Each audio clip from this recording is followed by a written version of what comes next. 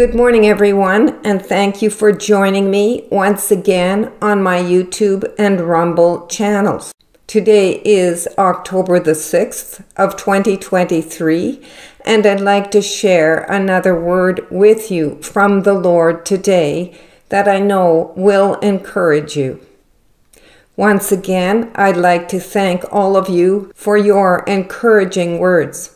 Thank you for welcoming me back to my channel. I'm glad to be back, and I am anticipating that together we can all be encouraged by the word of the Lord in this season. The word I'd like to share with you today is a relatively short one. But as with other words, people will have questions. When is this taking place? What season are we in? And the only way I can answer that question is to say that the Lord had told me that these are the end times, and these words and messages He is giving are His way of preparing His church for His return. And so there is no way of knowing for sure when these things will take place, when they will be fulfilled. But we can know that these are the things on the Lord's heart, and they are what He wants His people to focus on in this day. I hope this word blesses and encourages you today. It is titled, "The Bride is Arising." I'll begin by reading scripture. Matthew 5, verses 14 through 15. You are the light of the world. A town built on a hill cannot be hidden. Neither do people light a lamp and put it under a bowl. Instead, they put it on its stand, and it gives light to everyone in the house. This word is encouraging us that the light of Jesus Christ is in us, and that we are shining His light into the world. Isaiah 60, verses 2 through 3. See, darkness covers the earth, and thick darkness is over the peoples. But the Lord rises upon you, and His glory appears over you. Nations will come to your light, and kings to the brightness of your dawn. In this scripture verse, the Lord is telling us that it is His glory upon His people that radiates His light. Ephesians 5, verses 26 through 27. To make her holy, cleansing her by the washing with water through the word, and to present her to Himself as a radiant church, without stain or wrinkle or any other blemish, but holy and blameless. This scripture verse speaks of the work the Lord has done in His people, that He has been cleansing us, removing our stains and blemishes, and making us into a radiant church. Revelation 19, verse 7. Let us rejoice and be glad and give Him glory, for the wedding of the Lamb has come, and His bride has made herself ready. This scripture verse speaks of the finished work of Christ in His church. He is making her ready as His bride for His return. I'll begin reading this word. Display my splendor, says the Lord.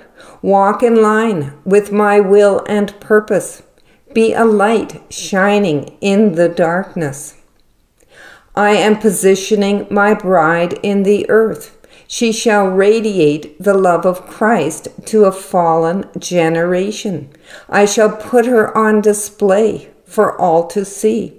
I shall parade her forth, outfitted in the finest attire for every occasion, and her splendor shall be made known to the whole earth. For my beauty queen shall arise, says the Lord. I am moving you into the realm of high praise. I am building you into a powerhouse of praise, filled with the glow of my holy presence, and taking you to the nations. Though many have tried to deny that my light shines through you, be assured that the work accomplished in you by my Spirit has made way for the light of my countenance to be upon you, for my radiance to shine through you. You are a light on a hill for all to see, and I will make it even clearer in this day that I have a chosen people who are a beacon to those lost in the storms of life. I will radiate so thoroughly through you that the nations will be compelled toward you. My desire is to transform my body into a beautiful bride, a radiant bride, reflecting the glory of her King.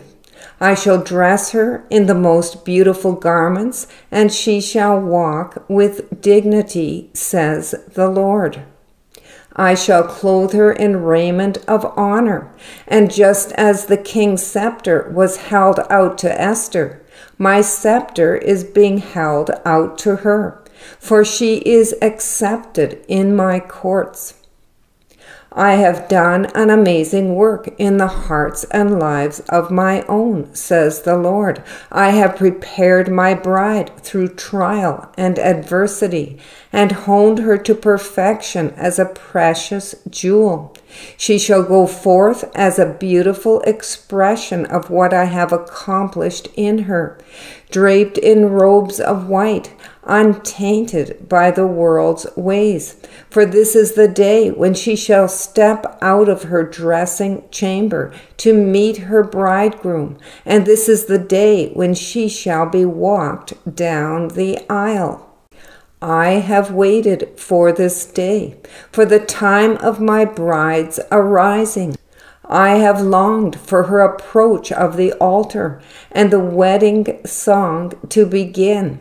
I have waited for this day with great expectation, and now the time has come, the day when we shall become one.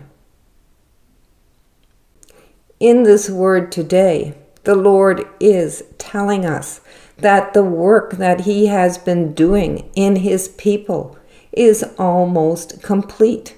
He is telling us that this is the day of the fulfillment of His bride being made ready for His return.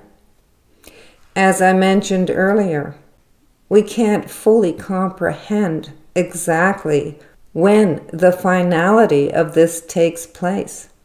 But the Lord is telling us that His bride is arising in this day. We can be encouraged that the time is soon for the wedding feast of the Lamb, that the purposes of God in our lives is being fulfilled, that He has done the work to present for Himself a bride without spot or wrinkle. He is calling her His beauty queen because the work He has done has resulted in her radiating His glory. I hope this word encourages you today, that the trials and struggles we have been through have not been for nothing. He has been using them to refine and purify us as His bride. Thank you for listening today. Have a great afternoon. And for those of you who live in Canada, have a blessed Thanksgiving weekend. And we'll see you all again in the next video. Love and blessings. Bye for now.